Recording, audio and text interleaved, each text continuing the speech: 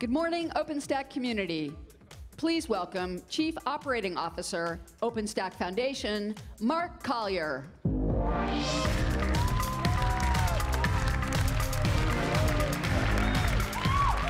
Arigato gozaimasu. Thank you, and welcome to day 2 of the OpenStack Summit here in Tokyo.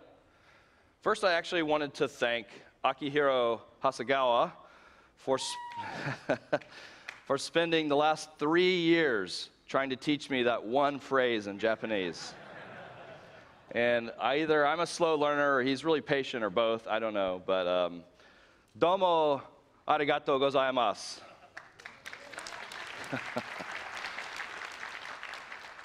Speaking of interpretation, we do have headsets, and Channel 1 will be interpreting today's talks into Japanese. Channel 3 will be into Chinese, and Channel 4 will be in Korean. So I wanted to kick things off today by telling you a quick story. And I just have such an amazing time at these OpenStack summits. And I don't know what all of you love about them, but for me, it's about meeting people, meeting new people, learning where they're from, learning why they're excited about OpenStack, what they're doing with it. And I had an experience like that on Monday, right after we started to kind of kick things off here in Tokyo. And I was fortunate enough to be able to attend the Women of OpenStack event on Monday night. The Women of OpenStack is an amazing organization. It's helping bring more women into the OpenStack community. So I got on the bus, and I was with Heidi Bretz, who, if you don't know her, she leads business development for the OpenStack Foundation. She probably knows at least one person at every company here. And so I thought, okay, I love to meet people. This is a good opportunity. So she immediately starts introducing me to people on the whole bus. If you know Heidi, that's not a surprise. So she introduces me to someone from Accenture named Denise. I don't know if she's here today, but Denise works at Accenture, and if you're familiar with Accenture at all, they are a very large company, and they are doing a lot of interesting stuff to help companies embrace cloud computing. So when I met Denise, of course, I wanted to know more about what they're doing with OpenStack. And so she told me a story about how one of her goals was to educate more people on OpenStack within Accenture.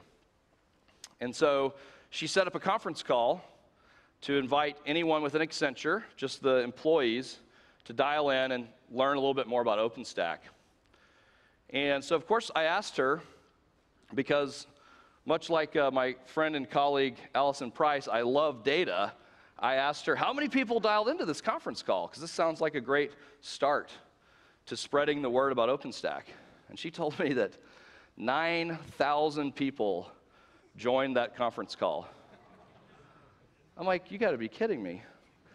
So I don't have a slide on that because that happened on Monday, but this is, to me, what the OpenStack Summit's all about, meeting new people. And if you meet somebody really cool this week or learn about somebody's awesome OpenStack story, then I would encourage you to just tweet me, tell me about it, and if you want to really level up, you can include the hashtag #WeAreOpenStack, which we're using a lot this week, to talk about all the amazing stories about people from different parts of the world getting involved in OpenStack. So I hope that's part of your experience while you're here this week. Now, I did promise my boss, Jonathan, I would talk about the software for part of this, so here we go. The Liberty release, I imagine you're all familiar by now, is our 12th release of OpenStack. Now, we had a new way of organizing and talking about the many projects in OpenStack this cycle. And Jonathan Bryce talked about it a little bit yesterday. So if you look across all of these projects, one of the things we've done to try to help users understand this world a little bit better is we've talked about the core services that we find in almost every OpenStack cloud when we really look at that data, because I love data. And outside of that, there are many really interesting options that are right for some users, for some applications, some use cases, but not for everybody. And that's sometimes called the big tent. And that's even expanding already. I mean, this is unleashing more and more innovation in the OpenStack community, but at the same time built on that solid foundation. And even in the networking world, you can see a couple of interesting examples. Astara is a new SDN controller. It just became part of the big tent. And Collier, I'm not going to tell you too much about because I've got a special guest who's going to tell us all about Collier here in a few minutes.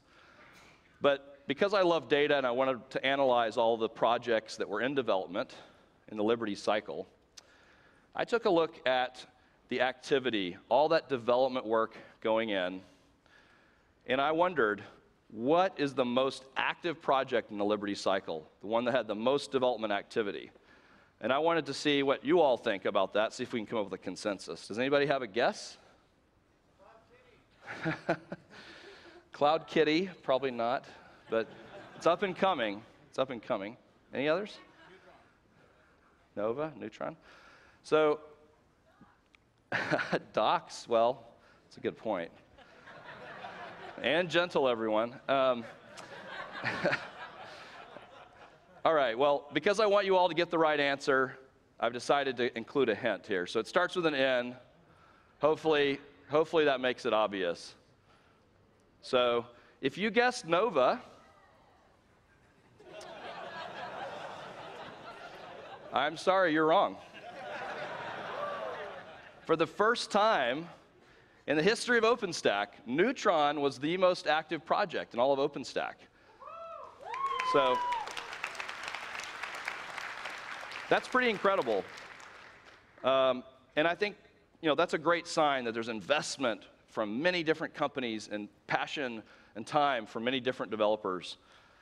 But ultimately, we want to see what that all produces in terms of results. I mean, the one thing that's, I think, more important than actions and activity is results. And so, we want to make sure that it's not just filled with sound and fury signifying nothing. So we wanted to look at the data and see, what do users think? What are users doing with Neutron?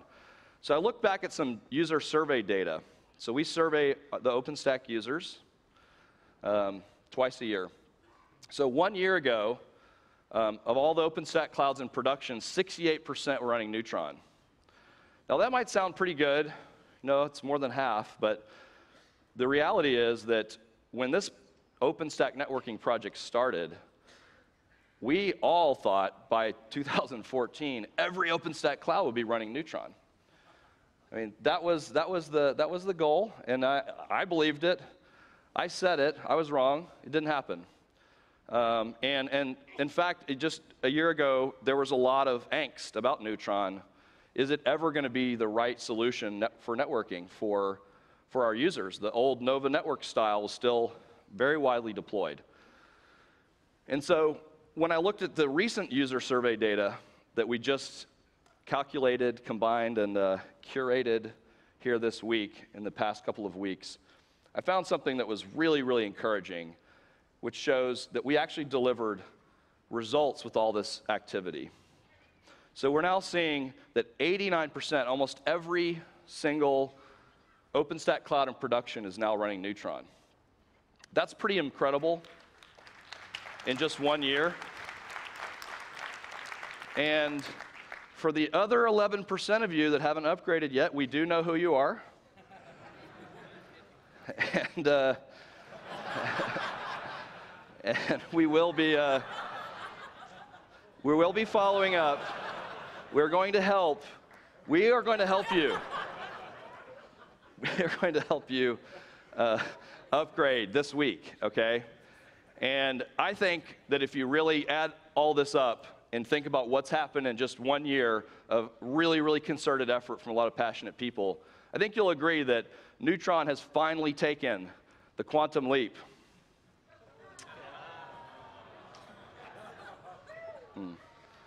Tough crowd. Okay. So this is also an American television show that most of you have probably never heard of, but I couldn't resist Scott Bakula. But reality is, all of this is due to the hard work of hundreds of developers. And so I wanted to ask anyone here who contributed in the Liberty cycle to Neutron to stand up. Come on, I know you're out there.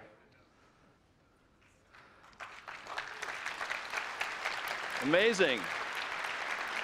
Amazing. All right. Now, there is just one catch. I'm going to need you to upgrade those other 11% of people because I kind of promised we were going to help them out. So, why is networking so hot right now? I think it really is an inevitable shift in the focus of development and the market. You know, and you think about the fundamentals of cloud computing, compute, storage, and networking. Storage and compute, you know, there's still a lot of interesting activity going on there, but they really matured faster than networking. Networking is very complicated, very difficult to automate. And I think what we're seeing is the time is now for networking to have its day. You know, people are finally ready to get serious about software-defined networking. And of course, as you all know, being in the technology business, it has to have an acronym for anyone to take it seriously or to mock it, which are two sides of the same coin. But if you look at the SDN market, what's really amazing is these aren't just projections that are going out in the future that someone optimistically put on a chart. This is actually real data from the last several years that shows that the SDN market is growing twice as fast as server virtualization. Now, obviously, server virtualization isn't going away, it's just simply the default. But there are some that are estimating that this SDN market will be a $10 billion market by 2018, which, to put that into perspective, is over 120 billion yen. So it's quite a lot. And just to dive into one specific example, one market that is really ripe for disruption, there's a lot of investment, is something called NFV. We'll be hearing a lot about this later today from people that are very close to this massive transformation happening. But it stands for Network Functions Virtualization. And as you might guess, they're going to virtualize the network functions. So I think it was a good name. But what it really means is completely changing the way that telco carriers handle traffic, handle the data that powers all of our cell phones that all of you are tweeting at me from right now. In the old world, to send an SMS message, the carriers had tons of very expensive proprietary hardware in their data center to route those packets, if you will, to where they needed to go. And to go from 3G to 4G, huge time and expense to make that kind of transition because you had to rip and replace all this hardware. And so, as I think we've all heard many times, software is eating the world, and it is absolutely going to be, I think, as disruptive in the telco world as in any other industry. I mean, this is a $1 trillion industry, the telco market, in terms of mobile carriers and beyond. And so the reason that people are embracing software, and this is some data from a recent analysis from a research firm, they showed that when telcos embraced NFV, they were able to reduce their capital expenditures by 68%, operating expenses, or OpEx, 67%.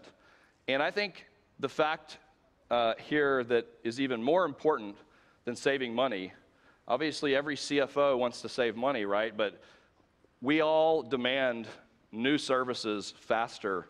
That is the reality of the world we live in. And so the timeline to introduce a new service, once telcos have fully embraced this kind of NFV world, can be reduced from 15 months down to just 6 months.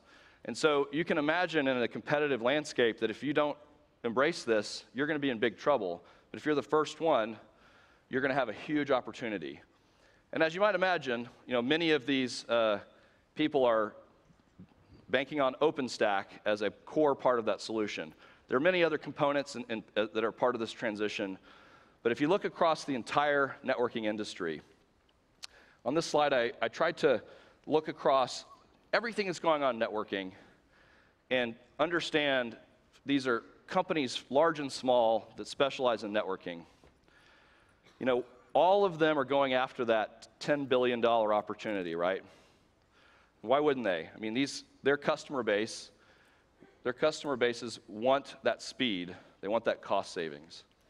And so because I love data, I decided it would be fun to look across the industry and see which of these networking companies were betting on OpenStack as part of their path to market.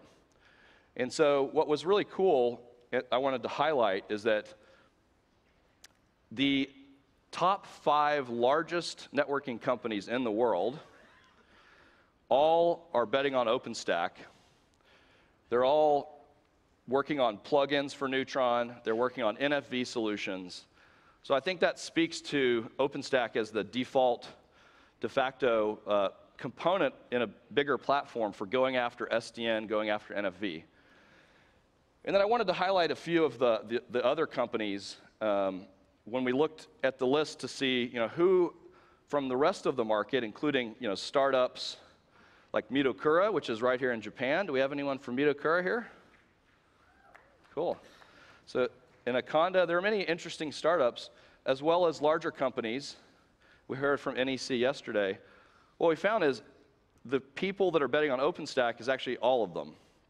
So every single one of these companies is working on a strategy to get to market for software-defined networking. Many of them are also targeting that NFV use case based on OpenStack. And the reason is that OpenStack fundamentally is an integration engine for new technologies in addressing new markets. And so I've talked about this a little bit in the past. I think Jonathan may have touched on it yesterday. But really, it's about looking at the technologies that are emerging over the next 10 years and building a platform that can take advantage of those, can bring them to market, bring them into the data center under one roof, under one API. That's what we hear from users they're interested in. And so last but not least, I wanted to just touch on Neutron itself, the software in the Liberty release. Just highlight a few of the key areas where there were big improvements, directly driven by user requirements. So one of those areas is role-based access control, or RBAC, as people that love acronyms like to call it. So if you think about the security world we live in now, it's never been more complicated and more complex to navigate. But in the area of networking, being able to have fine-grained controls over who can create networks, who can destroy networks, who can configure them or reconfigure them, that's very, very important. And so there were a lot of improvements in Neutron in the area of role-based access control. Another area that we saw improvements to address really a barrier to some users and enterprises from adopting OpenStack at all was IP address management. So this feature was really about allowing enterprises who already had IP address management systems to plug them in. So if you think about the philosophy of OpenStack as an integration engine being pluggable by design, this is yet another example of that in the area of managing IP addresses, which I think we all know can be quite daunting. And if you've already got a solution, you certainly don't want to have to rip and replace that just to adopt OpenStack. And then in terms of NFV, there was a lot of work that went into the quality of service APIs. And the NFV use case, I talked about how it's a $1 trillion industry, this telco business. But at the end of the day, you have to make sure a phone call goes through, text message goes through, WhatsApp, whatever your messaging platform of choice is, quality of service, ensuring that you have guaranteed delivery in the time you expect is really important. And it's quite a bit different than some of the requirements for, say, a web front end or other use cases that we might have expected for OpenStack early on. And so it's great to see the investment in this. And the work will, of course, continue. But to talk more about Neutron, someone who is intimately familiar with it, I wanted to bring out Kyle Mestery, who's the distinguished engineer from IBM. And he was the project technical lead, or PTL, as we call them, for Neutron in the Liberty cycle. So let's learn a little bit more about Neutron from Kyle.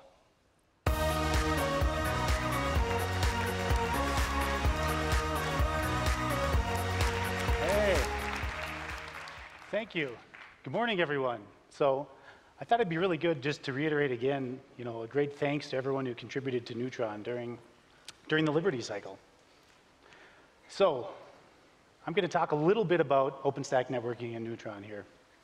Before I really get started talking about it, though, I thought it would be useful to talk a little bit about some quantum history here. So we all know that OpenStack's been around for 5 years now, founded in July of 2010. So if we look at where networking really kind of came to play, where Neutron and quantum kind of came in, that was in April of 2011 at the Diablo Summit in Santa Clara. A bunch of interested parties all got together and decided they wanted to make a new networking API. So this is where we all met. We all kind of started to spec it out, and everyone began to work on it at that point. So then, let's fast forward a little bit more. September of 2012. This is when Quantum at the time actually was part of the Folsom release. So who here is wondering when I'm going to talk about Neutron? That was a joke, just in case. So this is where we talk about Neutron. October of 2013, the Quantum project was renamed to Neutron at that point. So now, let's fast forward a little bit more. We'll jump ahead to the Liberty release. I think as Mark said, Neutron was a pretty active project. If you look at all of the metrics, you look at all of the data, we were ranked pretty high, at least in the top 3 for most things as well, whether it's code commits, reviews, lines of code, all of those metrics. But I think most importantly, the team was most proud to be #1 in yak shaving. So that was definitely it. Okay, is everyone awake out there? I was just like, yeah, there we go. Okay, so let's shift gears a bit. Let's kind of talk about the design goals for Neutron. What were we thinking when we came up with it? The main thing was we wanted to have a unified API. We really wanted to have that logical abstraction, that logical API that we could kind of converge on, and that we could have everyone build plugins and drivers for. So we wanted Neutron to be a small core. We wanted it to be very tight like that. We wanted it to be pluggable. I think as Mark said, everything in OpenStack is pretty pluggable, so Neutron should be no different. And really, this would enable us to have a growing ecosystem, kind of where we find ourselves today with 60+ plugins and drivers for everything in Neutron and that. And really, we wanted this to be extensible as well.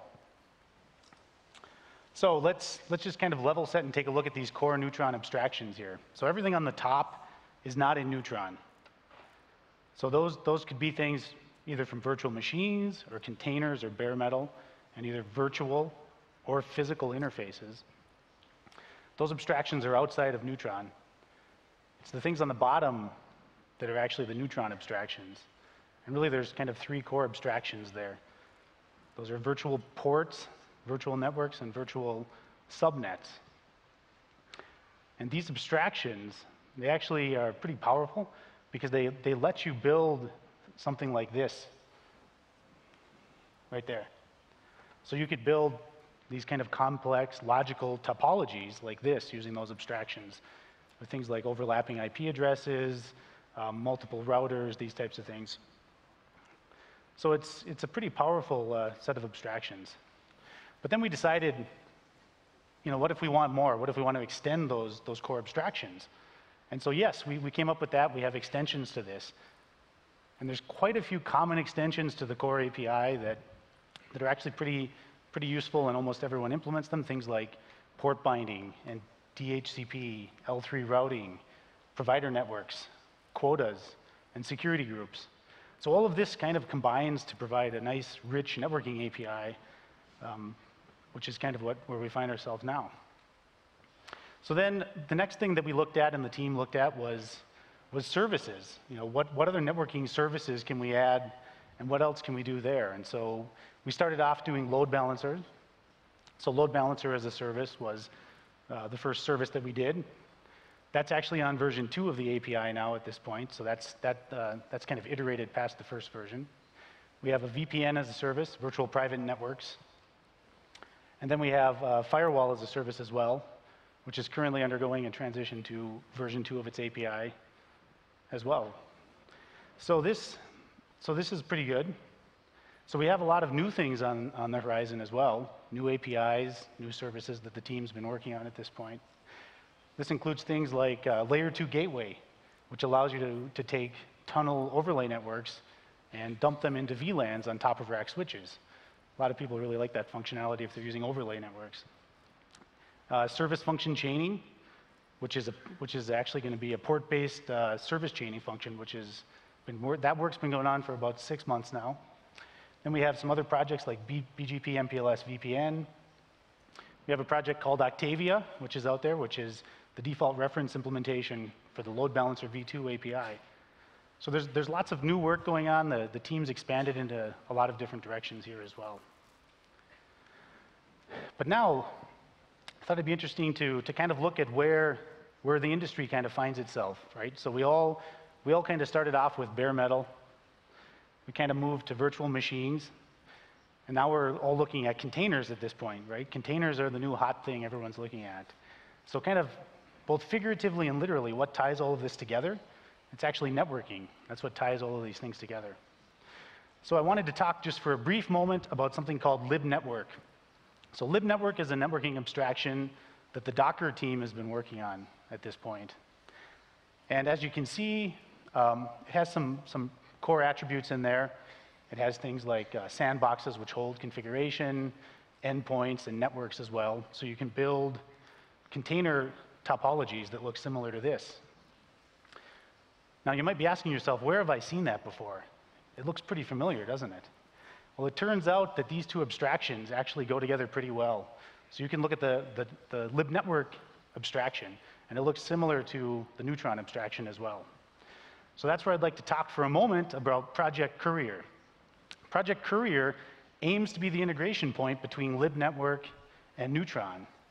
And I think the most important thing of what Collier is trying to accomplish is it's going to allow operators who are utilizing Neutron to use that infrastructure for container networking as well. That's a pretty powerful thing if you already have an investment in that, so you could utilize this. And so we're also working towards integrating this with Magnum as well, so it can take advantage of it. So there's a lot of work going on with Collier. And there's actually a talk today at 12:05 if you're interested in learning more. This is just a really brief slide showing the Collier architecture. The talk at 12:05 will show you more. But what I'd like to show you now really quickly is just a quick demo of what Collier looks like here. Okay. So I'm going to start that while we're doing that. So this demo is essentially, what we're running here is, we're just running Collier. We've got Docker running as well, and we have Neutron with Keystone for authentication. So Neutron's going to handle creating all the networks that the Docker calls make. So let's do this. So we're going to go ahead and do this while this is going on now. So, and of course that didn't work. That's just awesome, isn't it? So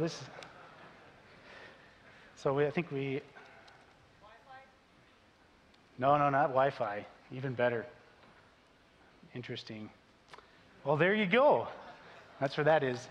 Do we? Okay. So, anyways, you've rehearsed something so many times, right? At least you know it's a real demo, right? Essentially, so what I was going to show was essentially Collier is able to be the back end. So when you're making CLI calls from Docker to create networks, to create and publish services and things like that, that's all being handled by Neutron on the back end. And the demo was utilizing OVN as the plugin there. But it's also worth noting, as you can see on the slide, that we also support Open vSwitch, Linux Bridge, and Midonet. And really one of the powerful things about this is that VIF binding code right there, that's really the only piece of code that you kind of have to add to integrate with libnetwork for this. So there's a lot of really great things that you can do with that, and really that's all that you need. So Like I said, there's a talk coming up at 12:05 today. You can learn a lot more about Collier as well. But yeah, so that's it. So thank you very much.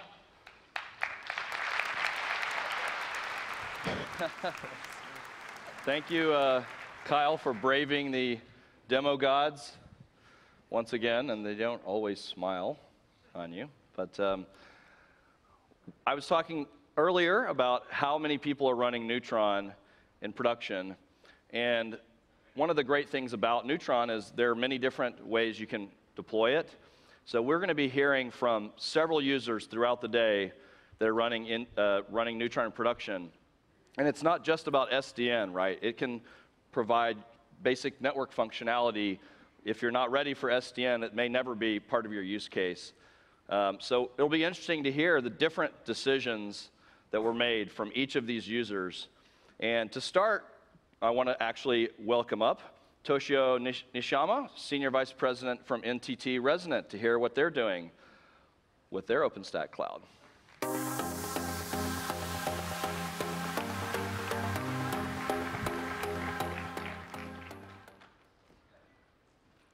Please show the note. Okay. Good morning, ladies and gentlemen. My name is Toshio Nishiyama, and I'm Senior Vice President of NTT Resonant. First, I'd like to express my heartfelt gratitude for receiving the Super User Award yesterday. Thank you. Thank you. Thank you. I look forward to the NTT Group being supported in the future, as well as a member of this community.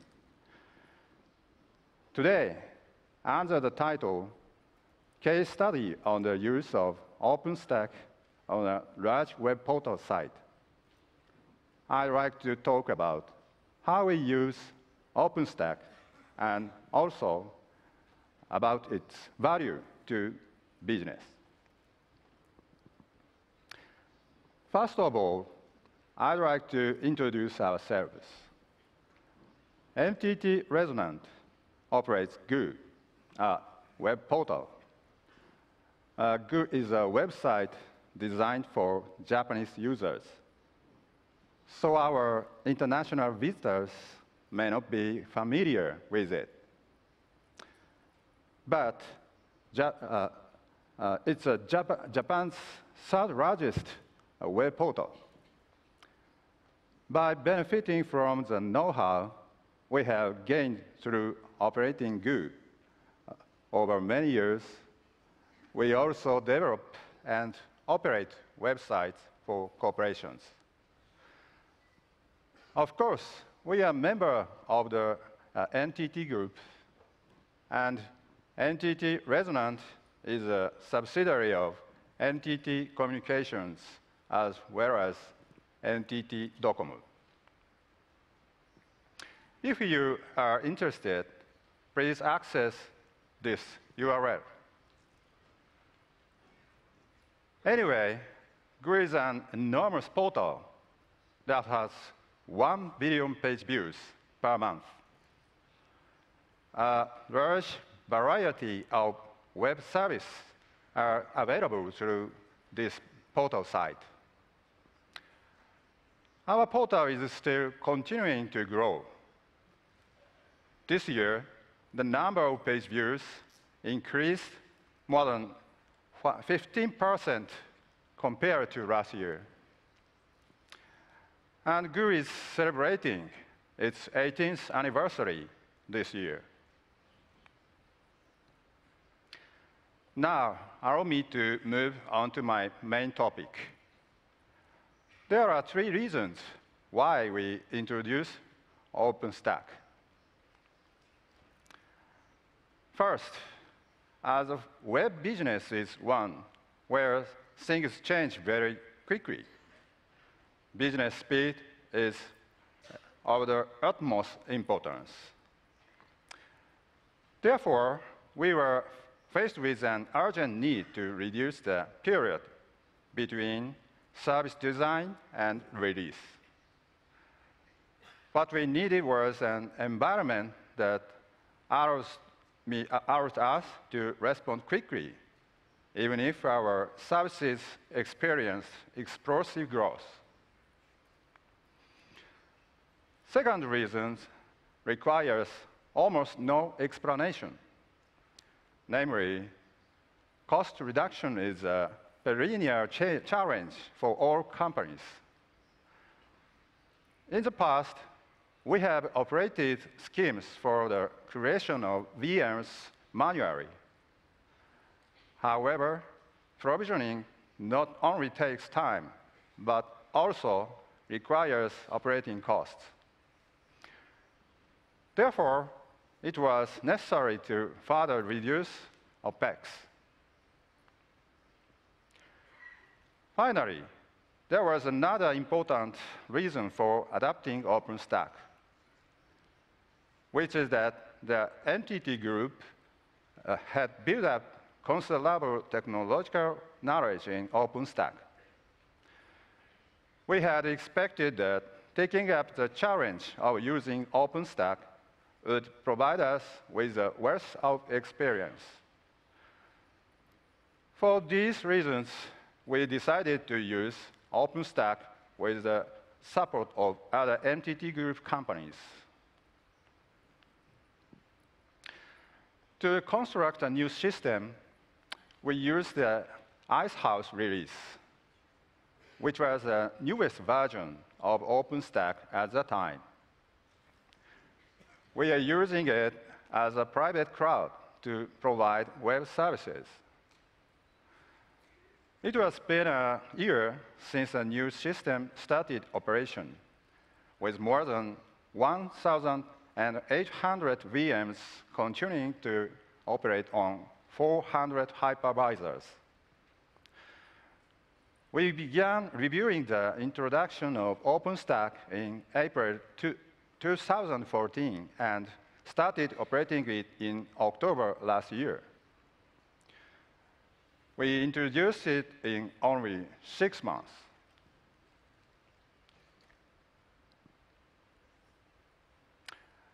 I'd like to briefly explain our system introduction and design policies. Broadly, I have 3 key points. The first point is that we limited our selection of components so as to introduce OpenStack in a short period of time, while ensuring its stability as a platform. We used an OpenStack package developed by RDU community.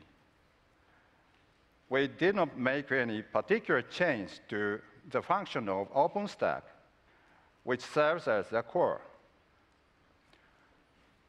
Although it is an open source software, making too many changes to the API is highly likely to create obstacles to updating to newer versions or to adding new components in the future.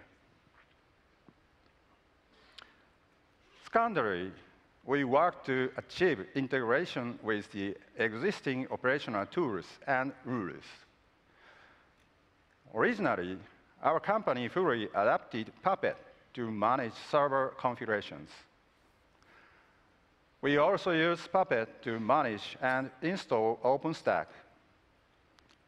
In addition, we also developed a system that allows Zabbix to semi-automatically monitor VMs in a cloud, where VMs are repeatedly created and deleted.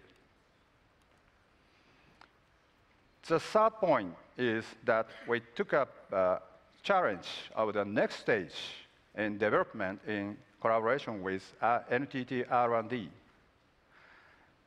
We adapted Neutron for network control for development of SDN or NFV in the future. At present, we control VLAN with Neutron's provider network features. We have been operating the new system in a reliable manner for over a year. It is also a challenge for us to feed the knowledge that we have acquired through this experience back to this community. One example of this feedback is the code that, together with R&D, we submitted to the community after revising it for bugs. Next, I'd like to explain the effects that OpenStack has had in our company. First, we could greatly reduce delivery and deployment time. Previously, it sometimes took 3 months to release a new service, especially when we needed to procure physical servers. Currently, it generally takes only 2 weeks. In addition, we're now able to respond flexibly to requests from service development teams. The new system allows us to scale out quickly in response to rapid service growth. In fact, despite having created more than 1,000 VMs in 1 month from the release of our private cloud, we have experienced no difficulties in providing services.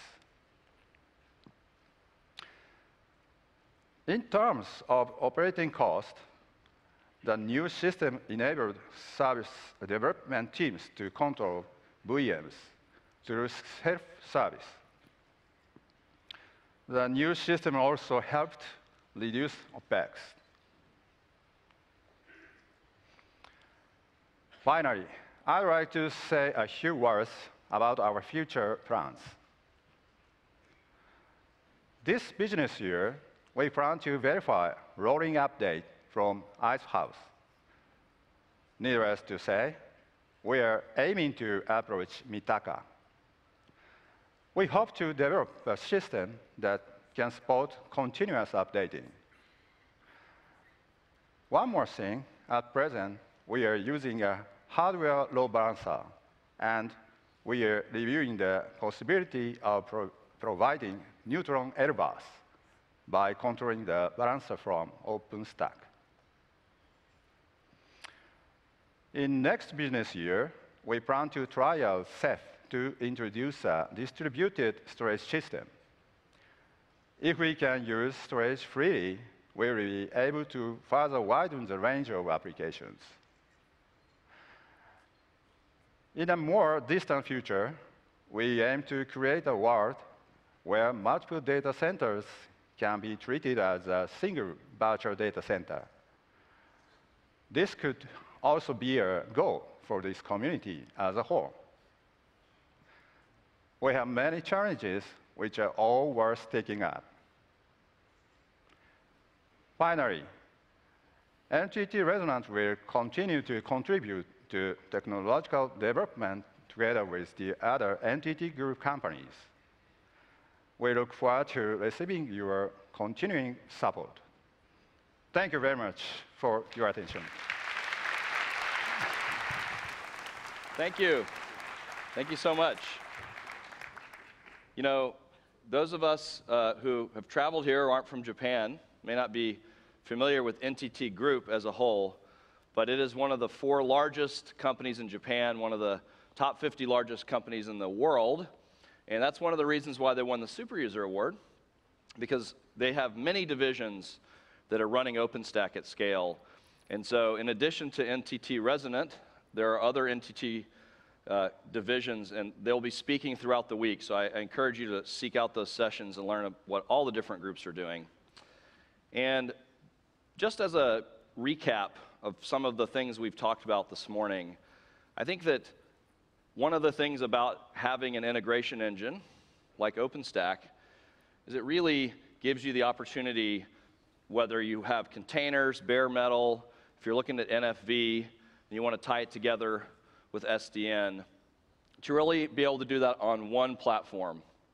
And this is what we hear users asking for, and that's what we're looking to deliver here as we think about Mitaka and beyond. in the Design Summit. And one last point on the Collier demo, there is actually going to be a second attempt at this amazing demo downstairs at 12:05 in the Kyoko room. So if you liked the idea but want to see it actually work, I would head to that room. It may be quite packed. I think a lot of people are interested in that. But this one platform is really what makes the OpenStack-powered planet a reality, and that's what we're all excited about. So next up, we're going to be hearing from Rackspace, and they've got some really cool demos and news as well. And so they're going to start off with a quick video.